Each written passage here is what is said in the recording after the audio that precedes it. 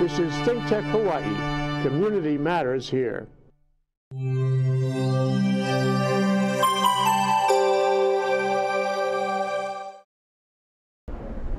And welcome to another edition of Hawaii in Uniform. I'm my host, Calvin. And normally here on the program we talk about issues concerning our veterans and military, and a little bit later in the program we'll give you an update on some of the things that's happening. I think during the last program we mentioned that the VA was putting out a new veterans ID card, and unfortunately I think it's still not happening. So we'll give you an update on that, and of course some other issues in the future anyhow.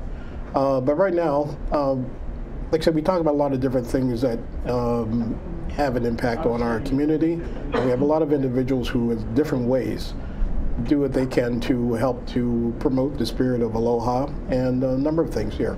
Today, I have a very special guest, Miss Hawaii, Miss Mokihana. Mokihana. Hi. Okay. Hi, Calvin. Maldonado. Yes. And Dorothy, I'm sorry, your last name, please? Dorothy Douthit. Okay, good. First, I want to thank you for coming on the program. Yeah, thanks for having me. Yeah, one of the things that I guess people will try to say, well, what's the tie-in between the military and, a beauty pageant, if you want to call it, the thing is, I think there's a lot of training that your participants go through. Absolutely. Yeah, and it's just, could you tell us a little bit about that? What you have to do, and how did you get here, in the first place? Yeah, absolutely. Starting, the pageant was something that sort of came out through discussion with Dorothy Douthit, who's also my mentor, who I've known since I was 12 years old. She was the principal of Academy of the Pacific. So through discussion and just, I network a lot in the community, and I'm already a very busy community advocate. So through talking with, she suggested to join the pageant. So I joined Ms. Hawaii America last year, and I only had a few weeks in, and I learned a lot about being responsible, having discipline, showing up on time, really having courage to do things that are quite uncomfortable. You have to do a lot of public speaking. You have to kind of be ready on the spot for, all sorts of different events that can come up. So it taught me about confidence. It taught me how to sort of communicate with all sorts of different people, and being open and showing and extending compassion, and how to be, I guess, patient, hard work, and fundraising as well. Right. All the traits that you mentioned, you sound like you make a great Marine. I think I would go with Air Force. Air Force is even better. Okay, yeah. Okay, may I call you Dorothy? Yes, please do. I know that you mentioned, like I said, as far as support is concerned, what is your background and how did you get involved with the, the Miss Hawaii program? Well, I've been an educator all my life. And at that time, actually, for 31 years, I was head of a school called Academy of the Pacific. Mokihana came in 7th grade at the age of 12 and graduated. And I have helped her along the way ever since. Currently, I am an instructor in the School of Education at Hawaii Pacific University, and I teach people that want to be teachers, and quite a number of my students are military, and they do very well in the education program. That's about it. And with the pageant. Oh, yes, and with the pageant, definitely. Okay. How long have you been here in Hawaii? You've over 50 years. 50 years. Yeah. And you're originally from? Minnesota. Minnesota. Okay. What brought you to Hawaii besides? I was brought here by the University of Hawaii to teach as a professor in the Department of Germanic Languages at the University of Hawaii in Manoa. To be honest, that wasn't a good position for me.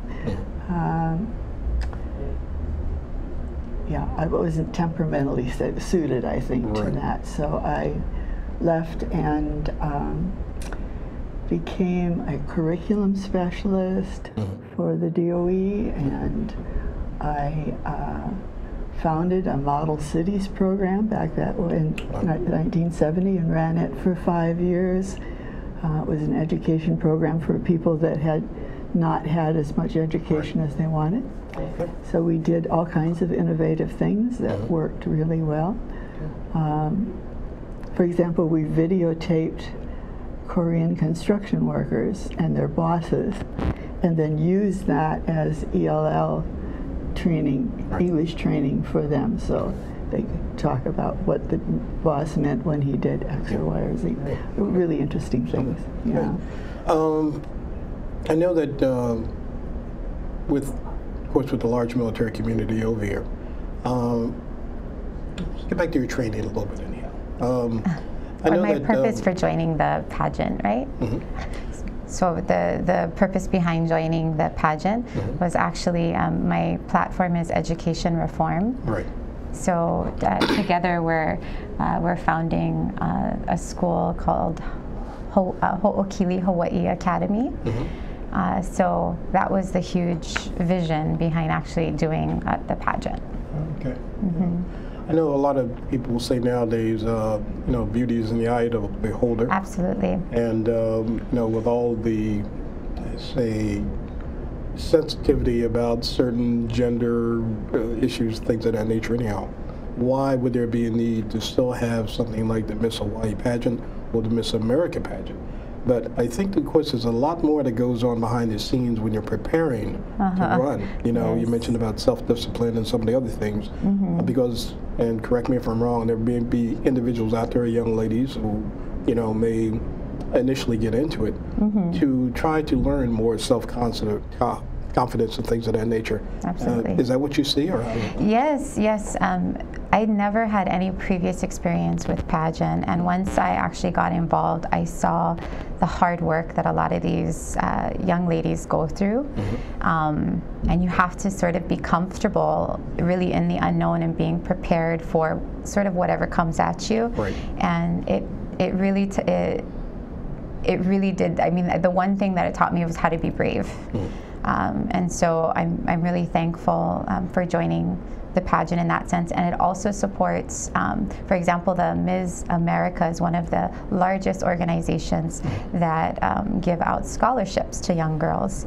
So I definitely feel it's a positive organization, and in regards to the military, I do feel that we learn a lot of those same skill sets. Showing up on time, waking up early. A lot of those things, being polite. Practicing professionalism, working out, having a good diet, all those things. So. Yeah, it's not easy for anybody to be Miss Hawaii or anything else. I know. I tried. I was going to enter the contest, but they told me a certain cadre. Yes, but I've been lucky. Yeah. I've been lucky. The other thing is that in the pageants, you are encouraged to have a platform, so it's an opportunity to get publicity and interest in things that you care a lot about. Yep. When you say platform, what do you mean? Different social programs, or how does that? Well, a few besides our school. I'm also a board member and coordinator with United Nations Association Hawaii, Honolulu chapter. So we do a lot of peace summits, or we just had a really nice Peace Day event at the Hawaii State Capitol, and we had a few global summits.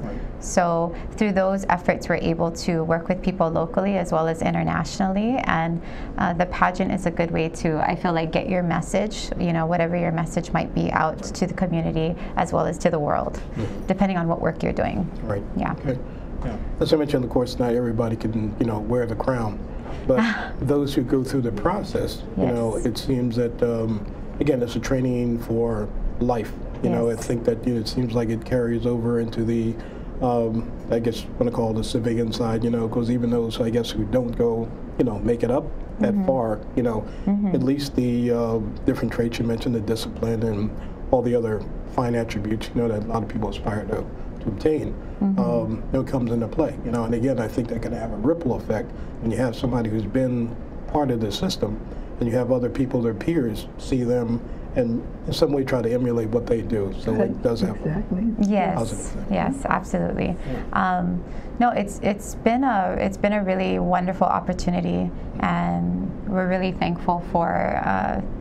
I'm thankful that we made the decision to join the pageant, and I have a lot of respect for what these young women do, because it's hard work. And from behind the scenes, it looks easy because, you know, from what the public sees, they might see photos of, you know, pretty girls, but it's a lot of hard work that, you know, fundraising, public speaking, serving various nonprofit communities all over the, not just locally, but sometimes even nationally, you know, and having to be on, smile on your face. So you do learn a lot of patience and endurance when you're going through it. Yeah. You're interacting with other people now. So when you move on after when you take the Miss America crown. Okay. Well, thank you. I'm not there yet, but thank you. Thanks. But what I guess no matter what, I guess you'll continue to do what you can, like say on the local and also national and international scene. My focus going into this pageant was my purpose and the message that I wanted to get out to the world. So my focus really was my platform, and whatever opportunities come along with that, I'm ready to allow it to evolve and unfold.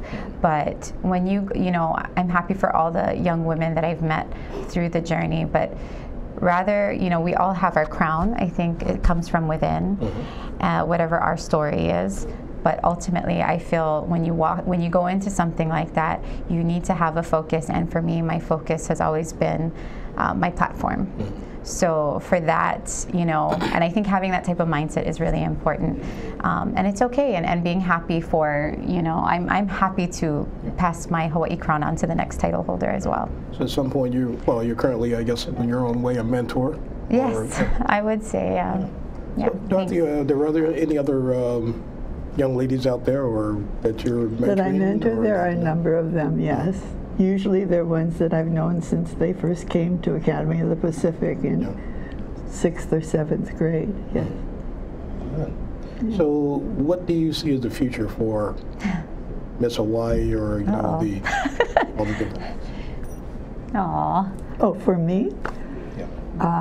I see it continuing. I think I see it evolving even more into platforms that are like social justice platforms. I think there will always be a need for pageants, and, you know, they provide dreams.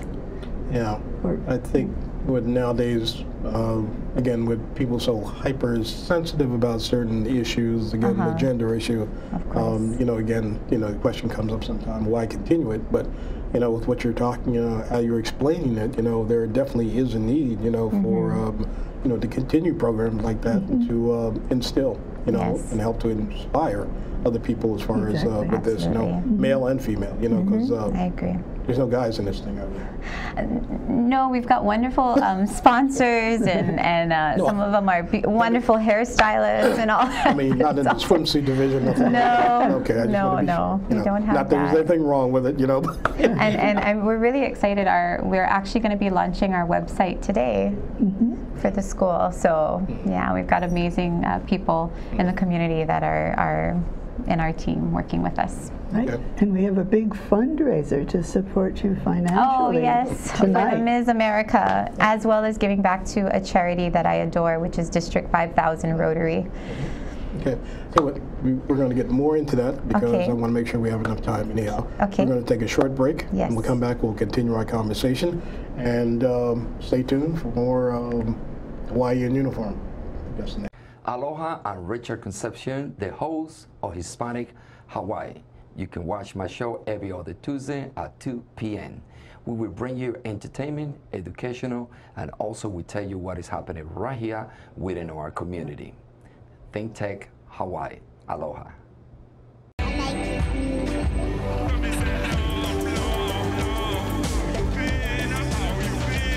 said I could play, so any chance to play at all. You know, that's my life. I love music. Yeah, that's how we do it. Aloha, I'm Keli'i Akina, and I'm here every other week on Mondays at 2:00 p.m. on ThinkTech Hawaii's Hawaii Together. In Hawaii Together, we talk with some of the most fascinating people in the islands about working together for a better economy, government, and society. So I invite you into our conversation, every other Monday at 2 p.m. on ThinkTech Hawaii Broadcast Network. Join us for Hawaii Together. I'm Kili'i Akina. Aloha. Okay, welcome back to Hawaiian Uniform. And again, my special guest is Miss Hawaii and Dorothy. And we're continuing. One of the things that you alluded to was it's not easy making the runs. There's a lot of preparation as far as mainly financial. How does that come about, or what support do you get, and who do you try to elicit support from? I have a wonderful, fabulous sponsors such as Cookies Clothing Company or Family Programs Hawaii is also another one, UNA Hawaii. So I think being out in the community, having sponsors helps you financially, but we also have to fundraise. So tonight we're doing a special event, Ms. Hawaii America and Beyond, and 25% of the proceeds will be going towards my Ms. America pageant expenses, such as the gown, your flight, hotel, your makeup, a lot of all those expenses, and then the other proceeds, the net proceeds, will be going to District 5000 Rotary. The funds will be used only for the state of Hawaii to help out with different community projects, youth scholarships, helping serve the homeless, and so on and so forth. Yeah. A little bit about the Rotary. You're both members of the Rotary? Not right now. No. No, I'm not a Rotarian yet. However, I have a lot of mentors that are all Rotarians or former district governor Rotarians. So I usually help out with their events, help out with fundraising, and so I do feel a part of it. Yeah. Good. Because my familiarity with the Rotary club system, anyhow, I have a lot of Rotarians who are former military members, and again, it's into the spirit of the giving back, and be a part of the Beer family, the Ohana, and that's what we stress and try to point out, on the program. There's a lot of unsung heroes over here, like say in the military and outside, but the thing is that spirit, of giving back and being part of something that's really special. And I think that's what we have here. It's not a purpose system, but we have some pretty good representatives like yourselves, who do what they can to help to foster that sense of, Absolutely. And as long as we're here on Earth, with the time we have, we hope to continue doing that. So this is just the beginning. Do you have any siblings that's coming up that have inspired to? I actually, growing up, I had a challenging upbringing. So I was actually adopted into the Casey family program at age 10.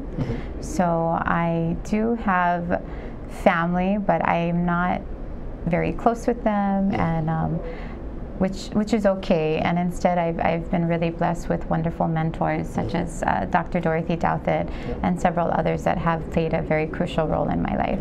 The Casey family, a little bit more about that. Yes. So the Casey family program was, during my time, was a very, we were really lucky. Any of the kids that got into the Casey family program, we were really blessed to be able to be a part of that.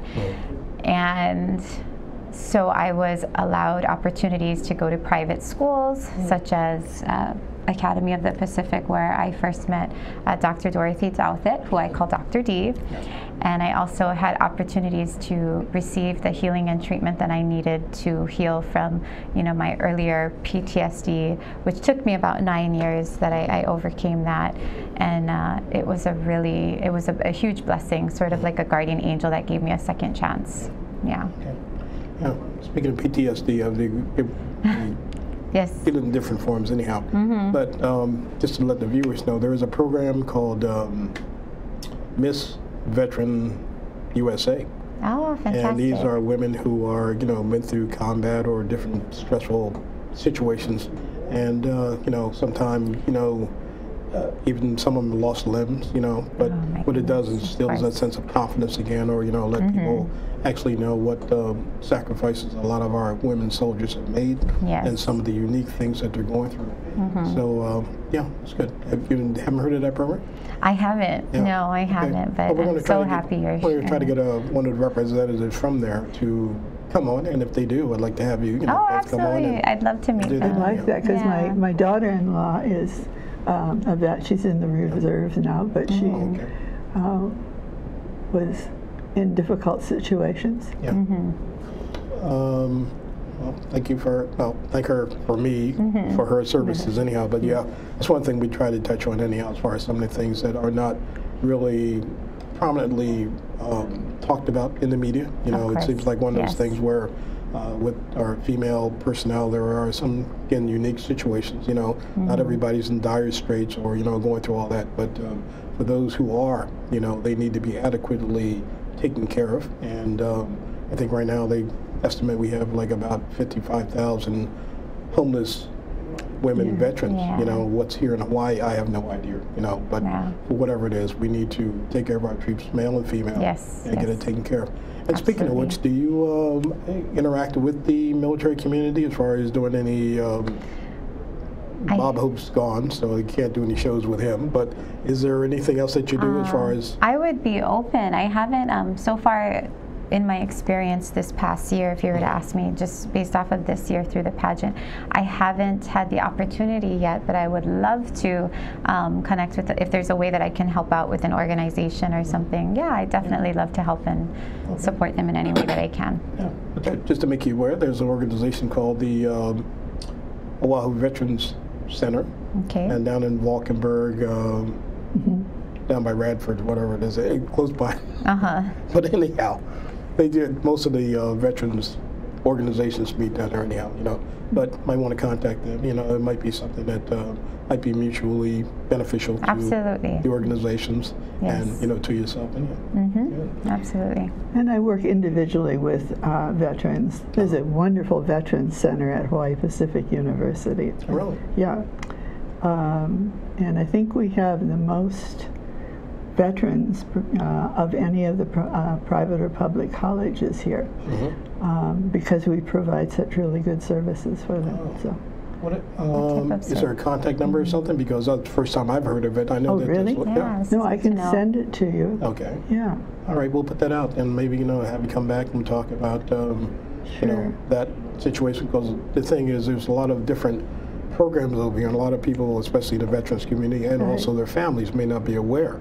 And connecting the dots, you know, to these different programs, you know, might help out, you know, so. Maybe I could bring someone from the Veterans Center. Yes, please. For that. Okay, make an arrangement on that anyhow. Okay. It's a beautiful space. I have to come down and visit it myself anyhow. Good. So, what do you see for the world? There's so much I want to do. How do I say that in one? I really believe in the force of love and aloha and extending that out from within. Of course, you have to love. You have to go within and love yourself first in order to overflow that love to the community. So I would like to continue to do as much good as I can. We'll see how, you know, everything evolves and unfolds from here. But I'm open and excited to continue seeing what happens along the journey, but I want to continue doing as much good as I can. Yeah. Well, as far as we always talk, well, not always, but most of the time, the doom and gloom, you know, what positive things do you see coming about in the future? I mean, as far as with our current generation and what's coming up behind? Yes. Besides our school, I think our school will be an exciting facility for the state of Hawaii. It'll be the first of its kind, built from the ground up, with and we're working with some really amazing people in the process. And another exciting thing I see that happening is through United Nations work. We are going to be hosting our next International World Young People Congress, which will be happening in Morocco, either 2018 or 2019. And Hawaii will be in charge of the USA and Asia delegates, of selecting USA and Asia delegates. So we'll be getting ready to launch a huge fundraiser so that we can pay for the flights and everything. So. As far as with the fundraising for the different projects, Is there one or more organizations that can be contacted if people want to get involved as far as? I will. Yes, absolutely. We will do as much as I can. And there's a team of people. It takes a village. So besides just her and I, we have a lot of other people a part of this journey with us. So yeah, whatever we can do in our abilities, we'll definitely be willing to listen and meet. And, yeah. Get back to the event that's coming up tonight. Yes. You want to talk a little bit more about that? So if anybody wants to buy tickets to help to support your thank run. you. So tonight we're having Ms. Hawaii America, and it's to support again my next step for Ms. America, as well as net proceeds will be going to District 5000 Rotary Foundation. So it's going to be tonight at the Manoa Grand Ballroom between 5:30 to 9:30. We're going to be having wonderful entertainment as well as a silent auction. It's already too late to have the buffet dinner because those seats were RSVP'd. However, if you show up at the door, it's $50. Initially, it was $100 with the buffet dinner, but $50 at the door. You can participate. There'll be drinks and good entertainment and silent auction and just meeting some wonderful people. So if I just hang around the parking lot, how much would that cost me? No, I don't say. No longer than that. Oh, no, I don't. No. Yes. Okay. So what other events do you have that's coming up to again with this tonight? I have my nationals coming up in Ms. America, which will be on the Queen Mary, March 8th through the 10th. I'll be flying out there, and yeah, that'll be. So after this event, my next step will be preparing for my Ms. America event. Okay. We're down to about 45 seconds. Dorothy, you got anything earth-shaking that you want to share with the audience before we leave? Oh my. Okay. All right. Anyhow, it's been a pleasure anyhow. And, Thank you for having us. Oh, no. Yeah. Like I say, we try to, get the word out there about what's happening. And, again, we try to make the military tie. I'm quite sure that there's people out there who will be inspired, by your story and your dedication as a mentor, to, some of the upcoming talent, that's here in our community, absolutely. It's great. Wish you luck on it. Thank you so much. When you become Miss America, we'd like to have you come back on the program. And you can come tonight, by the way. Okay. If that was your way of asking, you can definitely come tonight. I'll have a seat for you. Okay. Anyhow, on that note, I didn't mean to go begging. But No. Anyhow, I want to thank both of you for coming anyhow. Thanks. And thank the viewers for tuning into the program. And we'll keep you apprised of what's happening in the future with other veterans information. And there are a lot of other good programs on this station that do cover veterans issues. Thank you very much. God bless. And until that time. Aloha.